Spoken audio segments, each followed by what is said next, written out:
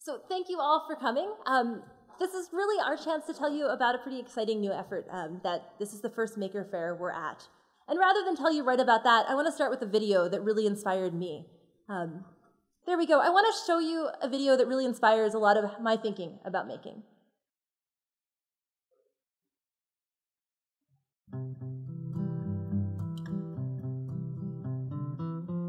When I play, my brain is inspired by what I'm doing. When I play, my dreams of flying and stuff sort of come true. When I play, I sort of get to know myself better. When you're learning, your brain kind of goes bop, bop, bop, because you keep on thinking more ideas. It's kind of like when you're learning, you start connecting to different things that you might want to do. Like you might want to research that thing or tell other people about it, kind of spread the news. You're engaged in the conversation that's happening. Sometimes when you're really excited that you're going to get to learn about this one thing that you really want to be learning to, I guess your brain goes into like a state of shock. You're like, yes, finally, I've been waiting for this all year, and you're just so excited that you don't care what you're doing during outdoor break or lunch. You're just like, oh yay, math is coming, science is coming, history is coming. Yes, I can't wait. Your brain sort of clicks into a mode where it's only you and your work, and now and again a friend or a teacher.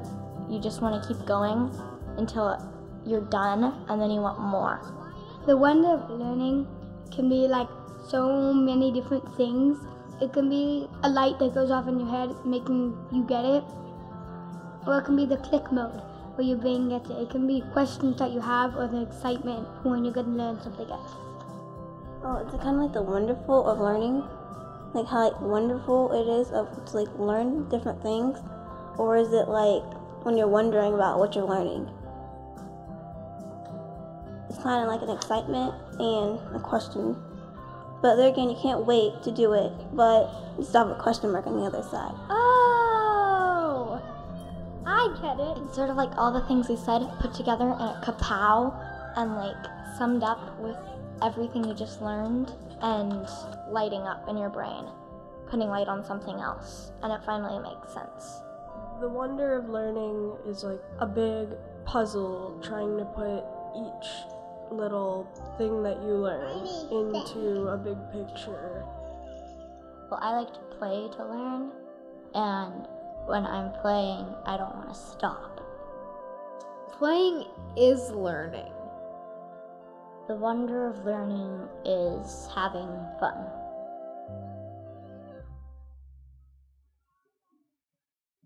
So this video comes out of the Opal School, which is a school that is in a children's museum. And how can you not smile watching this? How can you not be excited? Play should be learning. Learning should be play should be wonder. And what better place than a Maker Faire? As you walk around outside, even though it's raining, you can't help but see the play and the whimsy that's out there. But behind all that play and whimsy is some serious learning.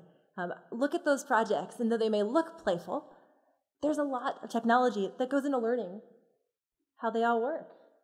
This is yesterday. This is Education Day, when hundreds of school kids from New York came to Maker Faire.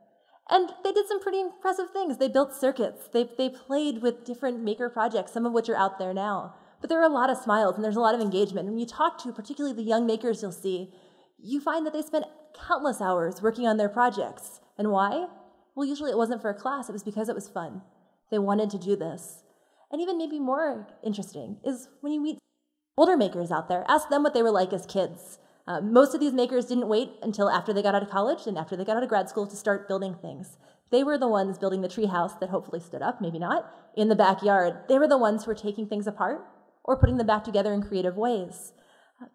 And so where I come at this from is I'm a mom of a preschooler, and one of the best ways to see how competent kids can be is to look at what little kids can do and to watch them and how engaged they are in the world around them. And we want that wonder. So in addition to being mom, I was previously an engineering professor. I'm on leave from that for the last 8 years. And it's amazing how many students I've seen and my colleagues have seen in universities around the country who are engineers to create the new things of the future, but haven't actually built things prior to college. And I always say this is sort of like going to conservatory to get your first piano. So how do we change this, right? How many of you read the Steve Jobs biography? Okay, you probably noticed he was in his dad's shop machining from an early age. I always tell a story of two little boys who grew up with a mom who was the daughter of a carriage maker. And she was very good at math, but she was very good at building things. And she helped her kids build sleds from an early age. And they talked about drag and wind resistance. They were two little boys. And they grew up, and they worked on bikes. And then they started putting things together in different ways. And maybe they remember that drag and wind resistance learning from when they were younger. Any guesses on who those two little boys grew up to be? Yeah, those of you who flew in, probably should be grateful that those kids were building from an early age. And so I saw this from an engineering professor, about a year ago in an engineering education magazine. And this is from an engineering class, I should point out, where they were the A students, but they didn't know how to put together the shelf, and when they did, it was backwards. Right? And so how did we get to this point? If you talk to makers, they've been doing this their whole lives, and I've never met a kid who doesn't want to jump in and build something. You're going to have to pull kids back from the maker tents out there. It's some of us who hold back. So how did we lose that? How did we stop seeing this wonder? Right? I saw this statistic too. It's the only statistic I'm going to give you right now. But 83% of US teenagers said they spent 2 hours less per week working on hands-on projects. 27% said 0 time. So where do you learn? It's pretty hard to create something new if you've never built something and never had the chance to create something new or fail at it. And actually, I don't even think it's failure. It's a rough draft. You're trying things. So how do we get more kids to make? Does this matter? Well, I would argue that this really does matter. We have to go back to those little kids at the beginning of this video who saw the chance to celebrate their learning, who got to play things, who were out there jumping around because of math class. They were building something. So this brings us to making. And really, making encompasses all of these things. As I said, I don't think there's anything more whimsical than what you'll see out there if you haven't had a chance to walk around. Whether it's breathing fire or it's a bicycle that's a butterfly flapping its wings. This is complicated if you're looking at math and science, but even teamwork and communications pulled together to create some things that honestly bring a smile to all our faces. It's play. We work hard when we're playing. Making is personal, though, and this is something that's pretty important. Making is your chance to really show the thing that you're passionate about and you love doing. Every kid, every adult has a different interest, and we really see making as a way to find your interest and throw yourself into it. As I said, most of those projects aren't out there because someone told them to. Those projects are out there because someone said, oh, you're interested in that? Go for it. Or the kid or the adult didn't even bother asking. They really wanted to build that thing. Making, though, is also social. Almost every maker project you see is working together. How do we get kids to enjoy that? These are the questions that we're asking ourselves. Honestly, they want to do it. So how do then we help them? Making is playful. Right? Again, it's pretty hard to see most of the projects out there and not smile as you look at them. Right? Making is a way of playing. It's learning through playing. And making is empowering. This is a pretty neat story, and I'm going to tell you because I know some of you in the audience are teachers, and this is a story from a classroom. This is a 5th grade math class a few years after Hurricane Katrina. And the kids were learning about things like area and things like volume, but their teacher, who actually created that video I showed you, Steve Davey, and he's in the Young Makers tent, he heard them talking about Katrina and being concerned about it. And what can an 8-year-old or 10-year-old do to help? Well, they were very curious about shelter. And so these kids, all together, they designed their own shelters. But they had limited materials, and they realized that they wanted to build full scale. A little model wasn't good enough. They were going to build a full-scale shelter. So they did, but they built it for preschoolers, because that was as much material as they had. And so then again, of their own volition, they measured the preschoolers at the school and built this little shelter that all of them had fun working on. But the follow-up story to it that I think is pretty neat is that middle picture on the bottom. A 6th grader saw the 5th graders building these shelters and thought it was quite cool, but also thought that wouldn't it be great if the shelter could get itself to the disaster? This wasn't even in math class. This was a kid who, of his own free time in the evenings and afternoon and on weekends, built his own prototype of a robotic shelter that could drive itself to the disaster. Again, this wasn't a homework assignment for him. Heck, he wasn't even his math class. But that idea took shape in his head, and there were adults around him who could get the materials and could inspire that and could also really encourage and nurture that. Yeah, talk about empowering. If you're 8 and you're really working on a problem that you care about. Making is about sharing knowledge. This is one of the things that really drew me to the maker community. We spend a lot of time telling kids to not look at each other's papers, and maybe that makes sense in some cases, but really to build a large-scale project, it takes a great effort. I know no great innovation out there that didn't involve help from somebody else. And you'll see through online communications, through things like Faire, through the open source movement where companies are even sharing their plans, the makers tend to collaborate. Makers share. They want to learn from each other. This is, again, about the joy of learning. This is about playing together. So these are some young makers. You'll actually see some of them in the Young Makers tent.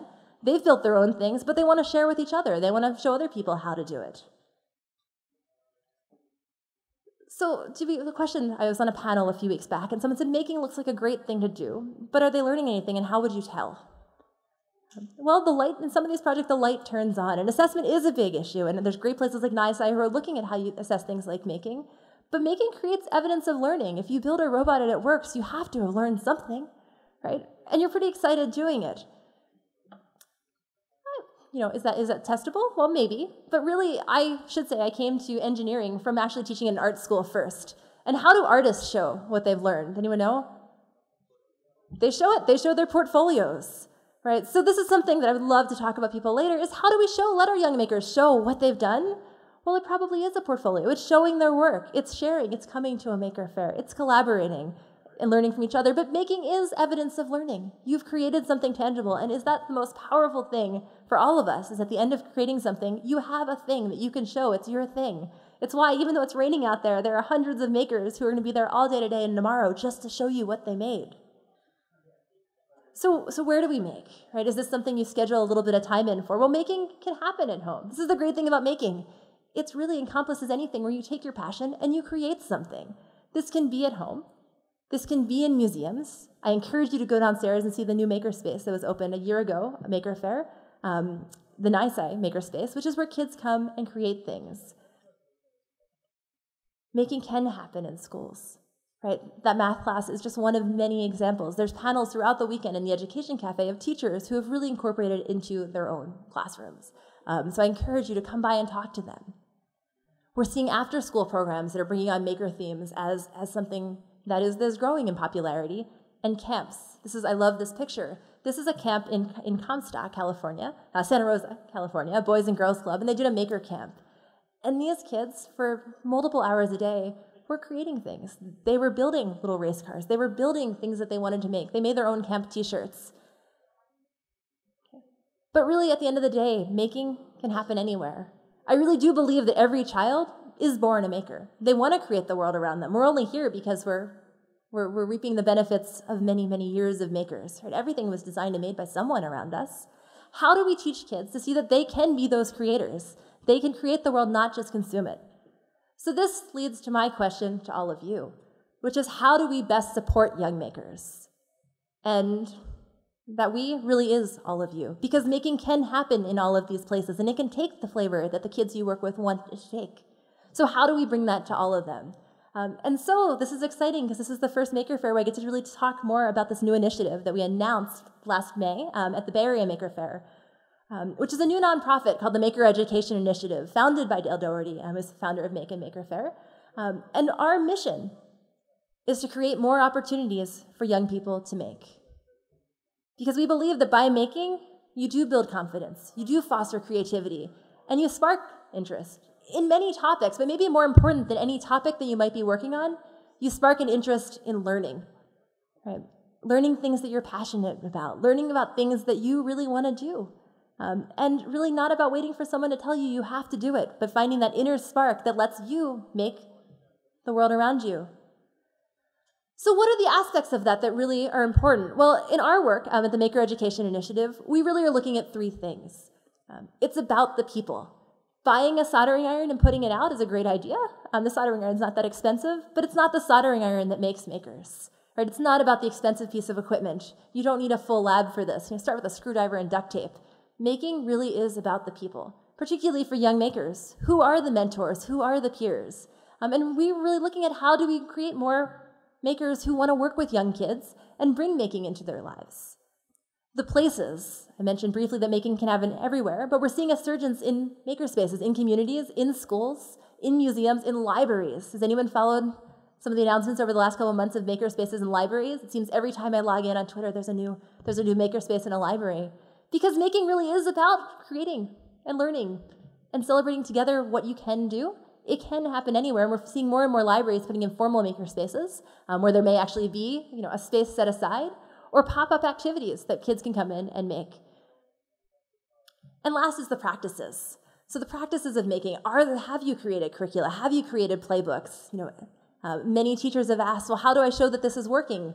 Well, other teachers have created some proof of what's going on, sometimes through stories, sometimes through their ways of assessing.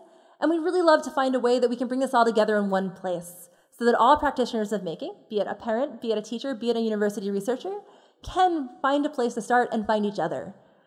So I don't know if any of you have seen our website, but the Maker Education Initiative, so makered.org, we're starting to pull all of our information there, and this is where that we part comes in, because this isn't about us creating new programs. I've never had a bunny in my audience. This is really, partially and mostly, about all of us finding out what other people are doing. Really, the exciting things that are happening are because a teacher cared or a parent cared and started a club or a class and shared something. So probably, I would say, the most important part of this website is you. And we launched a blog a few weeks ago, and a couple times a week, our communications director, who is Steve, who made that delightful video, he shares stories and gets guest bloggers to show what they're doing. And this is where I invite all of you who are working with young makers. I see Andrew Carl back there, who's a blogger. We had a post from him a few days ago. Andrew, correct me. Andrew teaches 8th grade. Correct. Andrew teaches 8th grade and actually has a maker class. And he shared with us what that looks like. Because we've heard from people, well, if I don't have a maker space, can I still do making with my classes? So Andrew actually posted a few days ago a video that's a time-lapse video of watching his classroom when they're in their maker class. Everything from setup to what they're working on. And the part that I love about it is it's not a boring video to watch. If it was reading time or if it was a test time and I was videotaping it, it probably wouldn't be the most exciting video. But his maker classroom, these kids are running around and sharing with each other, and you can actually watch their movement patterns, which was amazing. So I invite you to see these stories. The most exciting thing is that shortly after Andrew posted, someone in his community blogged and said, or posted a comment, we're right down the street from you. We're a hackerspace. We do teacher events. You should stop by. So we really want to help programs get the word out about what they're doing and find each other. So I invite all of you to contact me directly, and we'll set up some more stories. The first big initiative that we have announced this summer is something called MakerCore. And we've heard from so many classrooms and from museums that want to do more making with kids, but really want to find people to do it. At the same time, we've also heard from young makers who are growing up and wanting to teach other young makers what they've learned. So we are excited to announce the MakerCore program, which really has as its goal empowering young adults to become role models to young makers in their communities. And what this is going to look like is in the summer of 2013, 100 young adults will be going through a training through us on making and looking at what making looks like in different settings, be it a church basement, be it a library, be it a school, be it a museum. And then armed with knowing each other, which is probably the most important thing, they're going to be embedded in 20 youth-serving organizations, museums, youth groups, maybe a library, maybe a school district. We're going to be announcing them soon. Some exciting partners, including NISI, right here. These young adults will be basically the makers in residence for a summer, helping expand their reach into the community of maker programs and designing their own programs to share. But probably the neatest part of this is they'll be in communication with each other all around the country the whole summer. So the MakerCore in Detroit can be telling the MakerCore in New York what they're working on and learning from the MakerCore team that might be down in Florida. So we are incredibly excited about this initiative, and I could go on for hours about it and why we're excited. But you can come find us in the Young Makers tent, and we have information on it. And if you know people we should be working with that would love to have MakerCore members, please come find us and please tell us. This first cohort, as I said, will be out in 2013, and the projects they'll be working on really have a chance to bring more kids and families the opportunity to make something, but also to start build this network nationwide of mentors who are sharing with each other their best practices. And so on that best practices note, the other thing that we are asking your help with is creating a resource directory online. We're going to launch it in 2013, but I promise we'll even start the link list now, but you'll have a directory in 2013. And this is really, are you doing research on making? Some of you out there are, I know you. Some of you have created guides, you've created playbooks, other materials for making programs. Let's get them together. Wouldn't it be great to see what other teachers are doing, what other classrooms are doing, other libraries, other parents, and why making the stories of why that making makes a difference. So we will be building this resource directory, and I encourage, again, all of you to share your materials. More than anything, we'd love to hear from you.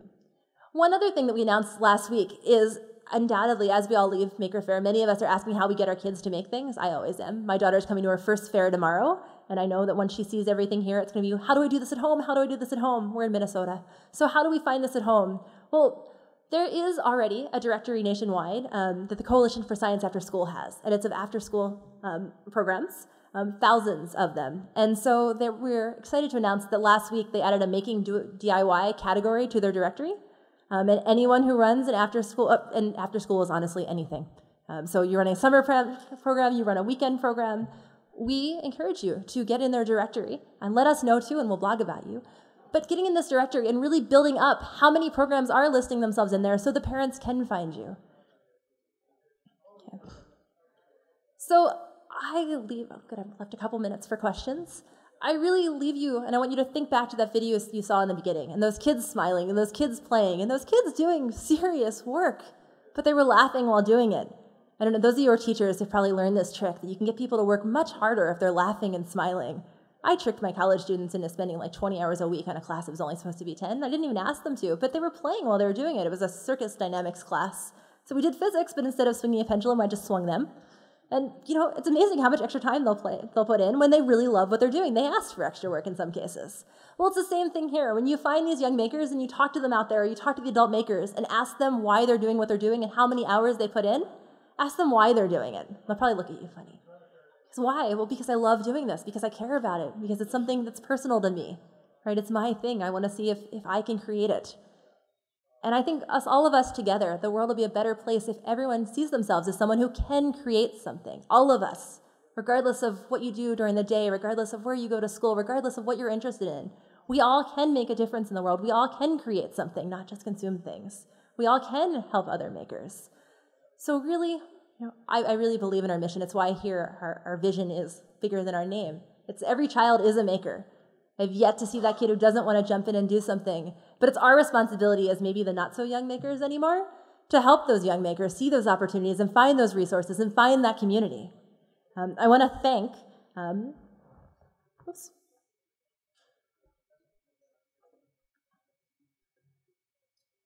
do want to thank the organizations that have helped us launch this initiative. As I said, we're coming on 4 months, and the best part of this job has been hearing about all the great work that's out there.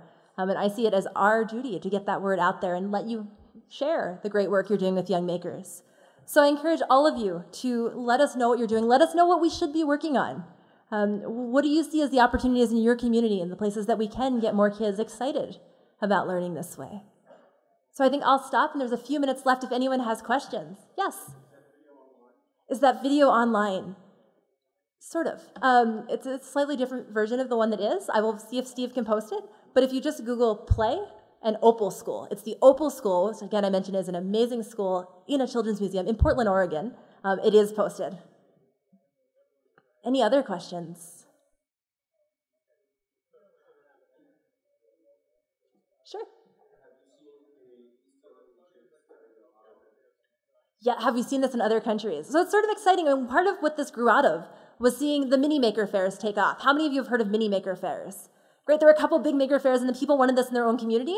And I think last I heard, there were over 60 mini maker fairs planned in communities around the world. They're self-organized, right? They register, but they're organizing it themselves.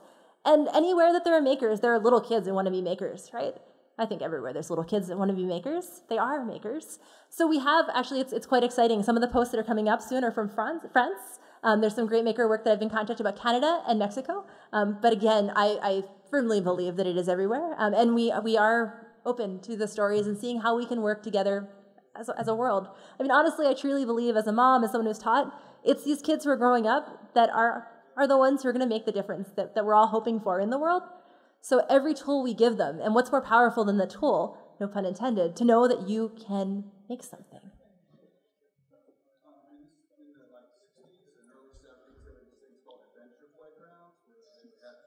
Yes.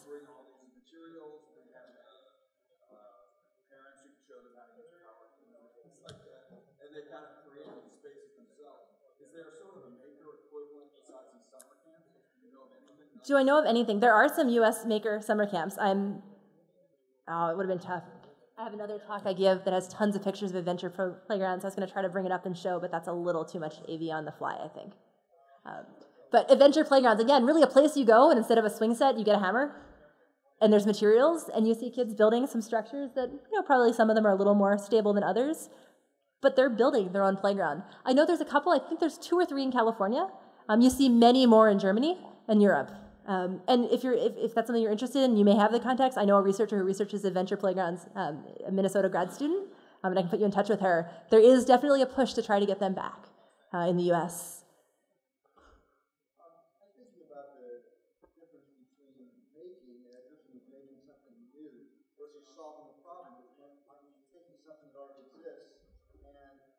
Fixing it or retrofitting it.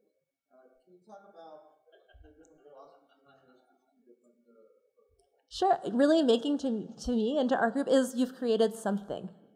If you've made it by retrofitting something else that exists, you've made something. That's just how you made it.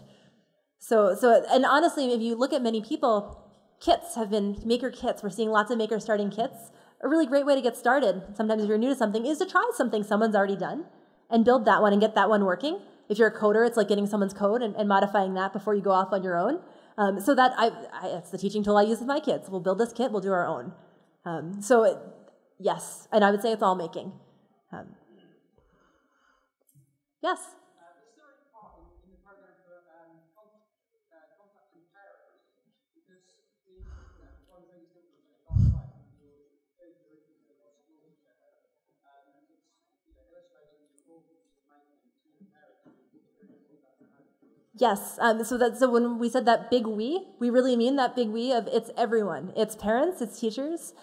We actually have in the education cafe that Maker Ed is hosting here at Maker Faire, we've got a program both days. It's over in Young Makers. About every half hour there's a speaker, a panel, or there's actually hands-on workshops. And at 4 o'clock today there's a panel of parents from upstate New York. And this is a great idea. They came to Maker Faire, they loved it, and they wanted this at their school.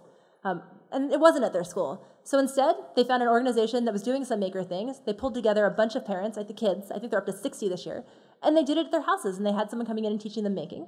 And then they worked with their school district, and they got it into the schools, and it was really parent-driven. So I encourage you to come hear that story at 4 o'clock. But parents are a big part of it. And when you sign up, there's actually a register as a parent part of it on our website to get our newsletters. I would love to hear from parents about how we can help. I will also say that there is a parent panel tomorrow morning of 4 parents who are parents of young makers. And I believe it's at 11, but you should check that. And, this sounds great, but there are some challenges to being a parent of young makers. And, how do you help them through things? What are some of the struggles? Where do you find the resources in your community? I encourage you to come and hear those parents talking. They come from they're 4 different states. And very different informal, starting your own program, finding another program, having your kid do it in the basement by themselves, doing it with them. You'll hear all those different models. And I think we're done. So I encourage you all to stop by the Young Makers tent, and I look forward to hearing your stories. Thank you all.